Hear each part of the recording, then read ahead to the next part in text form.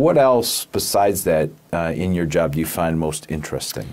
Being able to give back to my community is a great start, and working inside the schools right now as a community resource officer just really brightens my day. Getting to see kids smile, kids that know me by name and come up and see me in the elementary schools, run up, give me hugs and high fives and knuckle bumps, and kids that are excited to see me at school really make me feel like I've accomplished something.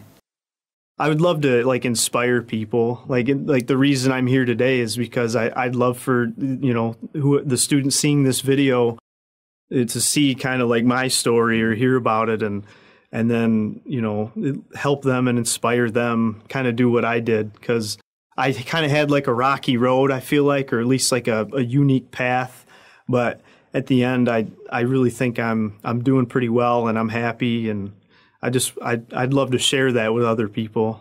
There have been times in my life and people who have believed in me when I didn't believe in myself.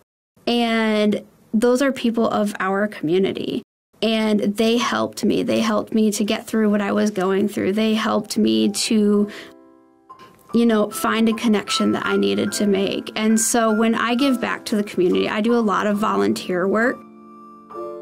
And I also teach college classes. I do stuff for the community because it's my way of saying thank you for believing in me.